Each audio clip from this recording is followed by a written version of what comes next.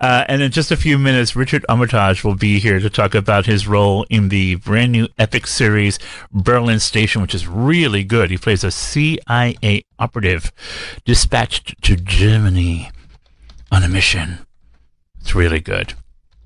Now, in full disclosure, Richard was here on Monday, and we captured the interview, and I think Richard got very excited because we had a great chat, and so he went on Twitter and alarmed and alerted his fans.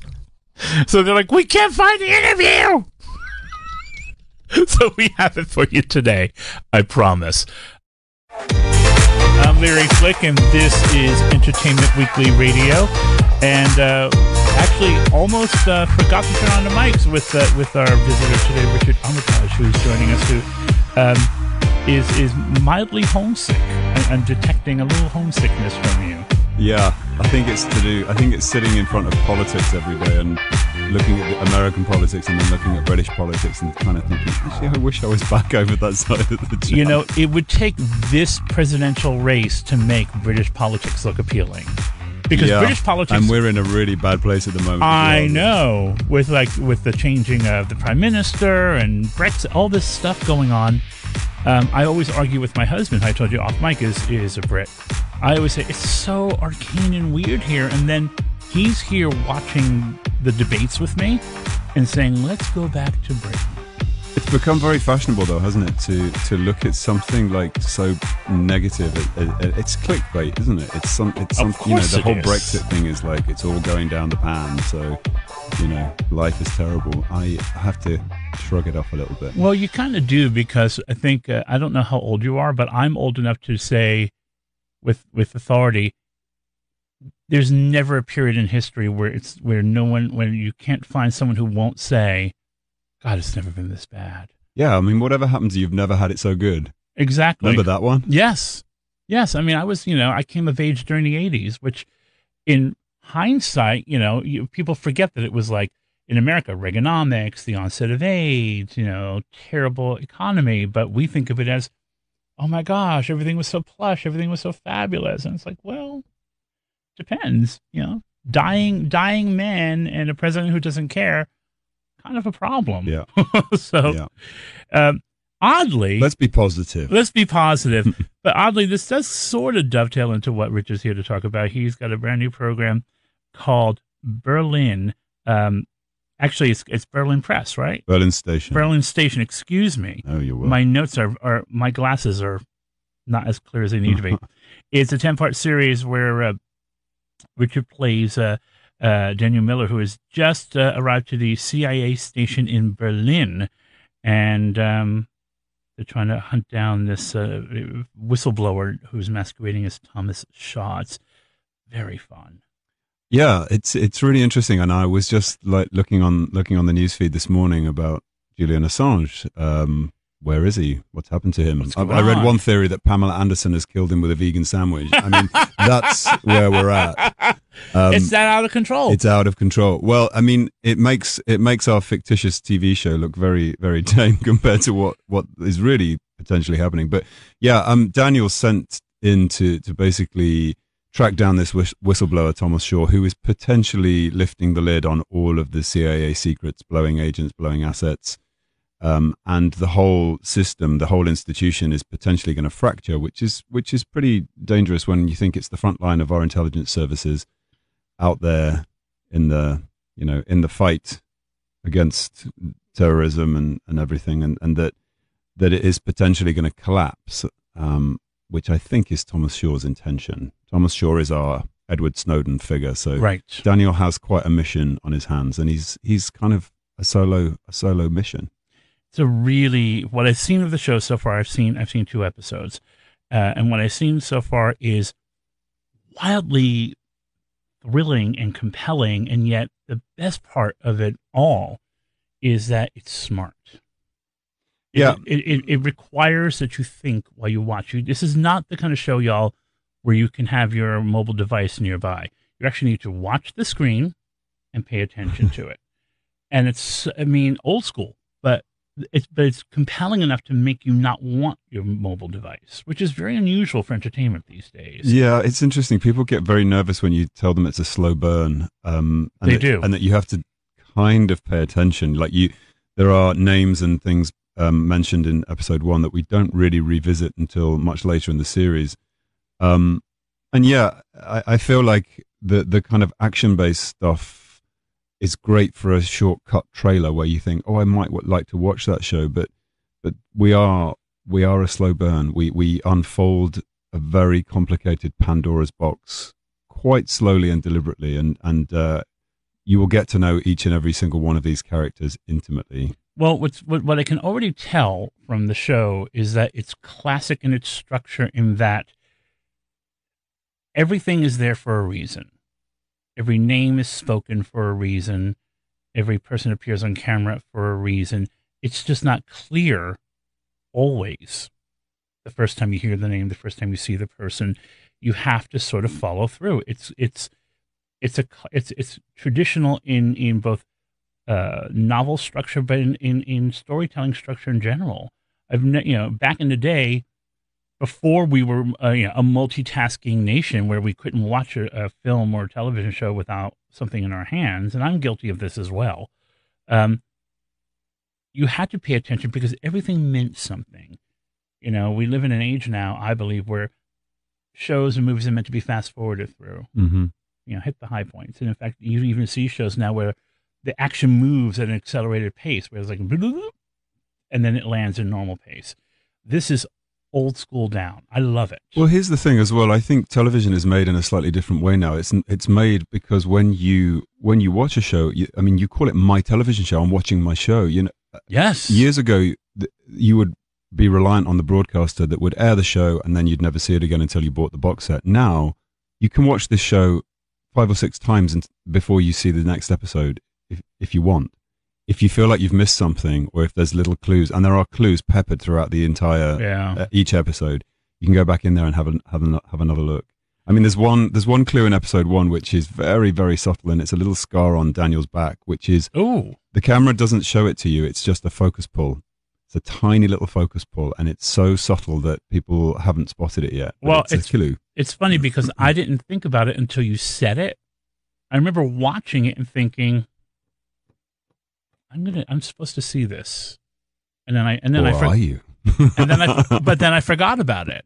Right. But because it's a fleeting moment. Yeah.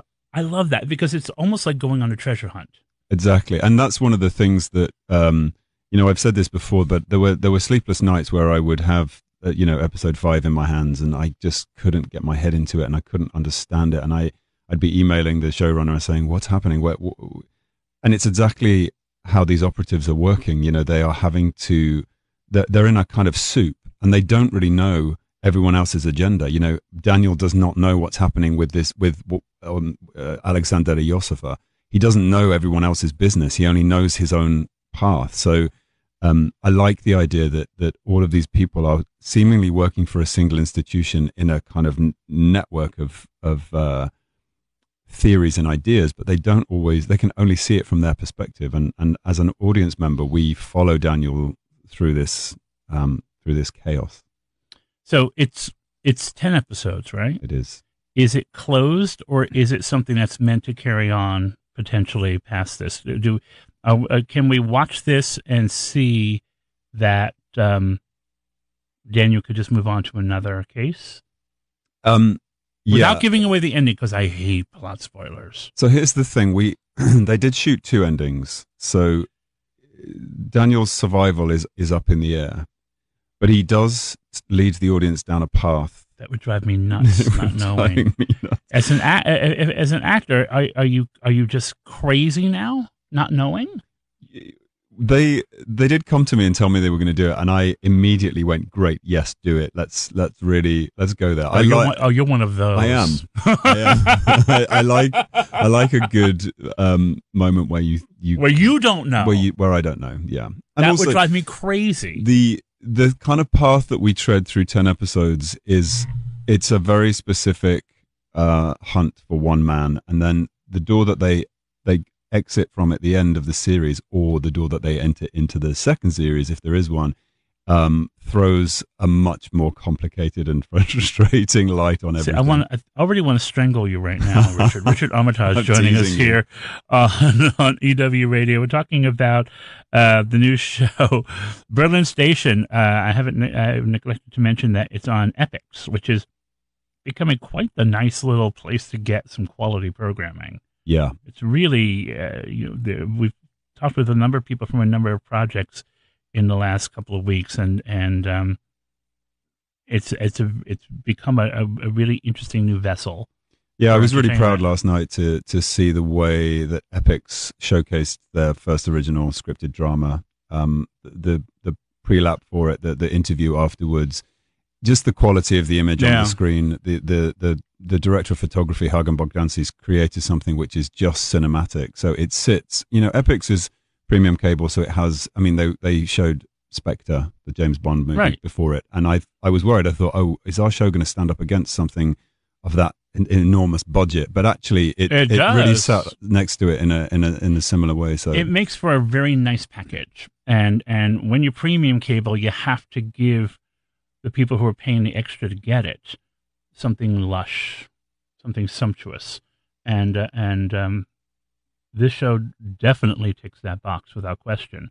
I'm curious to know, though, how you find navigating this new world order of television and filmmaking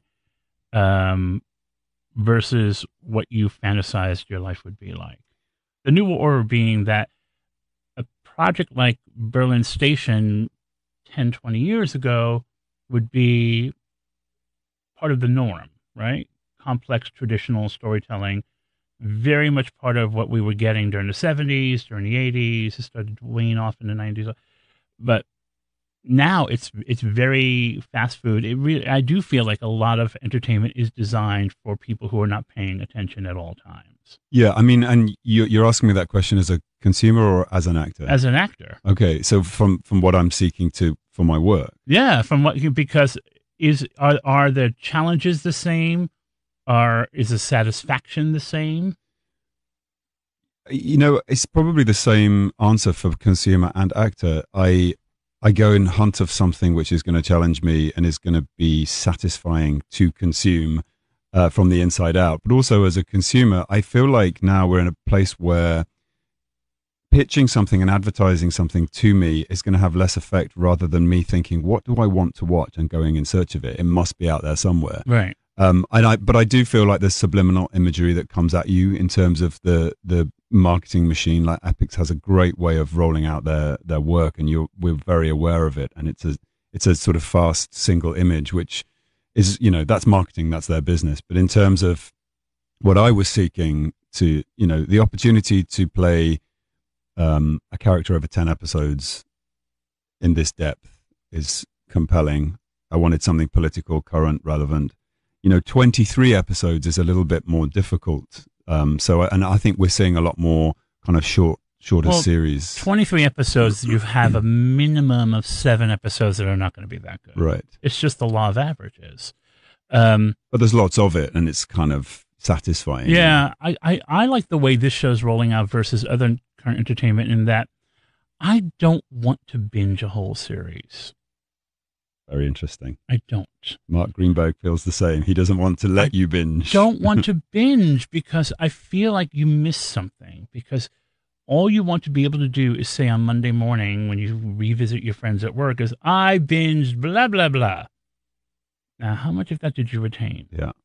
Because I like the idea, before technology allowed me to revisit a show, I would create my own version, my own technology that would allow me to, whether it meant putting it on a videotape, or back in the 70s when I was a kid obsessed with shows, I would just record the audio and just listen to it.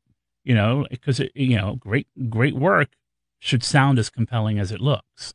Binging stuff that you've already seen is fun as it ramps up to the new episode, but I don't want to see all 10 hours of the show at once. Yeah, you don't. I think when you binge on something, you don't really taste very much. No, it's like going to a food court and filling your tray with 5 meals.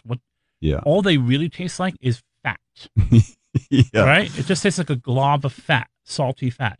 I'd much rather savor it, and that's why I don't like plot spoilers, because I want to discover it. You know, I'm like one of those guys. I want to kind of be jumping all the time. You know what I mean? Yeah. So why did you go into this business in the first place? When you were a kid, where are you from originally? Where in I'm from the Midlands. I'm from Leicestershire. You're from Leicestershire. Do you know that name? Yes, I sure do. Because of the football team. Yeah, and because I'm married to a Brit, and you have to learn all these different provinces and stuff so that you understand. Because after a while, you learn the different you talk to someone, you'll be like, "Oh, where are you from?" Little regional dialects. Yeah, little regional dialects. Specific. How do you grow up in Leicestershire thinking, "Oh yeah, I'm going to do this"? Not really what happens. That's the eternal question. I have no idea. None of my family members were ever in show business. Well, they wouldn't be in that area. Not really. No. So were you watching Corey or some movie and thinking, I want to do that? It was never screened for me. It was always theatre. It was always theatre. Yeah. So when did you go to your first play? I think my interest in literature came from studying English literature at advanced level, and my first play that had any real impact on me was the Royal Shakespeare Company. I went to see a production of Midsummer Night's Dream when I was studying it for A level, so I must have been 14 or 15. And that's 14 or 15, so studying Midsummer Night's Dream. Yeah. Wow. Is that too young or too old? That's incredible. That's amazing. Yeah. But I remember leaning so forward you were and smart thinking, boy. They look like they're having fun, and wow, they get paid for doing that. I could get paid for doing that. So was it language and words that were attractive to you? Was it the play? I'm getting the idea that it might be words. It was the fact that when I'd read it as a study, it was dead to me. It just didn't. It was just words on a page that I had to pore over. But then sitting in front of it when it was alive in front of me, not only understanding it, but engaging with them and kind of being on the journey with them. Like, it was the root of storytelling. It's exactly what a storyteller does. When the storyteller captivates you for a second and you forget where you are and you get absorbed into that story. And I feel like I've always held on to that idea that I'm a storyteller. It's not about me. It's about the story. So, from your point of view, because it's funny, when I hear I think we all have this experience, those of us who like storytellers or who fancy ourselves some level of storyteller. I hear the word storyteller and I think of great American storytellers. I think of Mark Twain. I think of my favorite characters in American plays. Like, you look like Tom from the Glass Menagerie, although Tom from the Glass Menagerie is a Southern man. So, do you know what I mean? But yeah. But what you're describing is, I would love to hear you work on your accent and hear you do that character. Okay. Do you know the piece? I do. Yeah. I mean, he's kind of an interesting, bittery kind of guy, but he's also the guy who unfolds the story. Right. Who are your storytellers? Who are the storytellers beyond the classics, if there are any, whom you're attracted to? As authors, because I studied literature. Yeah. The Victorian novelists were quite prevalent on my radar. So the Brontes and Austen. I mean, I was sort of forced to read them rather than. Dickens. I think he's probably the greatest British storyteller that we've had. I mean, and yeah, without doubt. I've recently did an audiobook for Audible. I read David Copperfield. I think it was one of my favorite novels, and I do think it's like one of the best novels ever written, really. So, but then I went to the Russians as well. So, I mean, I'm all over the shop in terms. I just, But you like the classics. I do, but then I'm not opposed to picking up a kind of bestseller. That's very interesting. And then going and making a movie of it. Well, but very interesting though, because there's something before even seeing you today, and we have met before, but what I get from watching your work is a degree of reverence for what you're playing. I don't feel like you go in and say, well, this character in this classic piece would never say that.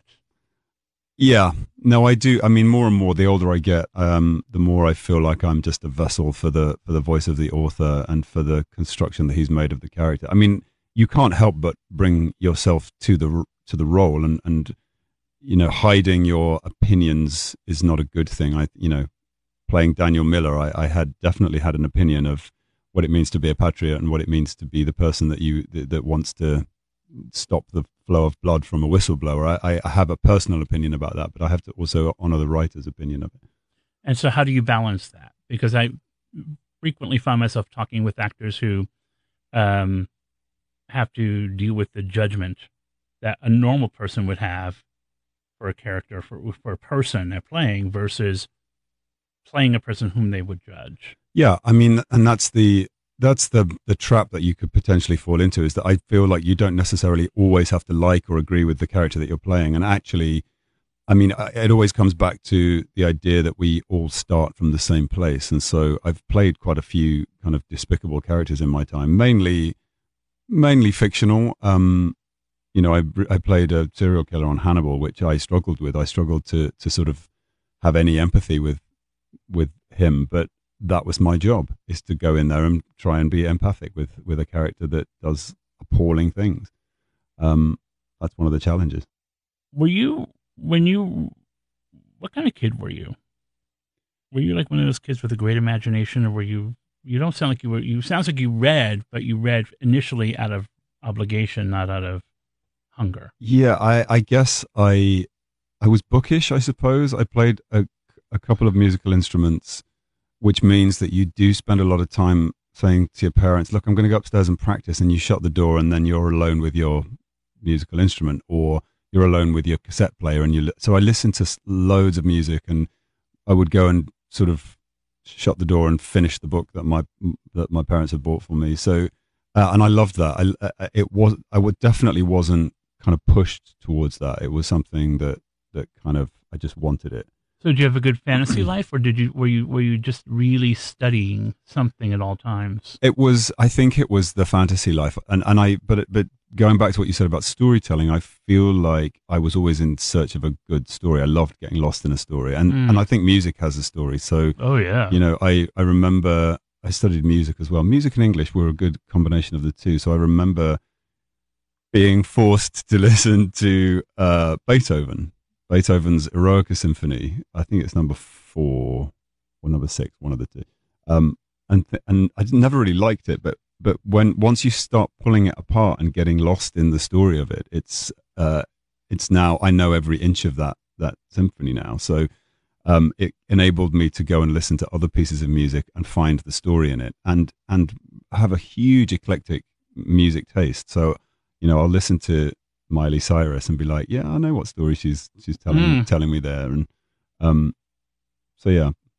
The reason why I ask is because, to me, all of this sort of explains I think it explains a lot of how you play the men you play. And it kind of gives a little bit more perspective as a viewer into all of your roles, but particularly Daniel. So I'm curious to know, with the approach that you've had to study and to exploration and storytelling and fantasy, all those things, which of those elements, what are the things that have become second nature to you, brings you into Daniel? What's your entry point into him? I think just the curiosity about every man. And I think even when you're, the first stages of finding out who Daniel was going to be it really was a blank canvas, which is in a way the most difficult thing to throw at an actor, to say, look, we don't really know what we want from this character. You need to go away and create him. It's a really tough one, because you have to kind of create somebody real, not just somebody that is going to be a kind of televisual character with shocks and bells and whistles and all that kind of stuff. You have to risk him being mundane, because most people essentially are mundane, regular, every men. And I toyed with the idea of making him have some kind of exceptionalism about him, but then I really thought, no, just make him regular, make him a regular guy. He's not particularly brilliant at anything, but he's thrown into an extraordinary circumstance. And it was a bit of a risk. I risked making him too grey, but he has to rise to the challenge, and he discovers his exceptionalism through doing his job. So it's the challenge of the job that makes him ping, that makes him, because much like me, though. Is it really? Yeah, I feel like I'm so much more mundane than any role I've ever taken on, and it's what keeps me stepping forward into the next role, because it challenges you. And the amount of skills I've picked up through just being an actor, the amount of places I've gone to, and the thing, I can suture a wound because I played a doctor. Why not? I've replicated a thoracotomy where you cut someone's chest open and restart their heart. I mean, it was a weird working model, but I've kind of done it. It's, I ride a horse, I swing a sword around, I've done a whole bunch of things that I would never have done, but I get to sort of, flesh it out. That's a very interesting way of building your identity, because most people will say, I am not going to carry the identity of my job. In fact, that's usually the challenge. Right. That's certainly been one of my challenges, to not get all of my identity from my work. Do you ever find yourself exhausted then by absorbing all that is interesting about these guys you play? Yeah, it can be interesting when you have a down period where you're not prepping for something and you're not finishing something off. Yeah. Particularly when it comes to, stepping out of your house in the morning. You think, well, I don't really know what costume am I going to wear today. I don't know, what does Richard wear? How does he dress? Or, choosing the next thing I'm going to read, which isn't research for something. I've got a stack of books that I'm desperate to read, but I've already got stuff coming in for the next project. But do you grieve for them when they leave? Yeah, you do. Hopefully by the time you get to the end, you've excavated everything you wanted from the character. And so you're looking forward to putting them down for a while. Certainly with something like The Hobbit, I was looking forward to saying goodbye to that character at the end of it, because I did feel like we'd kind of excavated him. But other characters like John Proctor, I played on stage in The Crucible, I feel like I'm not done with that character yet. I may go back and do him again. So he haunts you? Yeah, a little bit. So after you do 10 weeks of, which obviously takes more than 10 weeks, but 10 weeks of Daniel in Berlin Station, do you feel a hunger to explore someone very similar to him, or someone as far away from him as possible? You thinking, I really just feel like laughing today. Yeah, which is exactly why I went and did the play that I'm doing. Well, so let's tell us about that. It's exactly that. I mean, you finish your spy thriller where you're walking around with a poker face most of the time and really concealing what it is you're thinking and feeling. So I can't come out of that and think, what do I need next? What do I want next? What have I not done before? What's the next challenge? And I didn't necessarily choose the play that I'm doing. Love, Love, Love by Mike Bartlett at the Roundabout. There you go. Amazing. It kind of came to me. I rarely get to play comedy. I didn't even realize it was a comedy when I was reading it until we put it up in front of an audience. That's going to be terrifying. Yeah. If you start hearing people laugh and you're playing it straight, that's going to... But I think that's the key to it. I mean, people kept saying to me, "Oh, it's brilliantly funny, isn't it?" I was like, I don't really find this that funny, actually. But well, you were really in him. Yeah. We do get to disappear. It's so strange. Time in theatre, we start Act 1, and then I find myself coming off at the end of Act 3, and I'm thinking, what happened to my where did those 3 hours go? It's like someone removes a little piece of time from you. Wow, it's fun. That sounds awesome. Yeah, that sounds unbelievably good. Richard Armytage joining us here on EW-Radio. So I think it's very, very bold of you to say all of this, because I don't think I've ever interviewed an actor who... I think I've interviewed actors who function very much the way you do, but I don't think that they're willing to say that. Okay. No, I do, because I think that there's a certain kind of swag, not swag, that's the wrong word, but there's a certain kind of willingness of surrender that you're describing that I think most people in general would never, because it implies a vulnerability Mm-hmm. and a need and willingness to care as much as possible about what you're doing. Most people don't want to do that because it makes them feel weak. Even though I think it's quite the opposite. I think it's a very strong person who submits to a well-written character. Yeah. Well, they're always better than I am, and worse than I am, more interesting than I am. Yeah. Well, I don't know about that because we've been talking for nearly a half hour and it's flown by, and it's all on the strength of you talking about your life and your work. So you're quite an interesting fellow, Mr. Armitage. But I can't wait to see this new play, and I can't wait to see what you sink your teeth into next, because to me, that's the work of a character actor, a proper character actor. Yeah, I'm in it for life. I'm not in it for a quick fix. Well, congratulations. It's nice to see you. You too. Look for Richard Armitage in the Epix show Berlin Station, and it's really good. It's really, really good. And Love, Love, Love at the Roundabout. Yeah. How long are you there for? We're there till, I think, the 18th of December. So you have a little bit of time, but tickets tend to go quickly because Roundabout's a nice size but intimate venue. So don't sleep on that one. And I look forward to our next conversation. Me too. Stick around, there's more.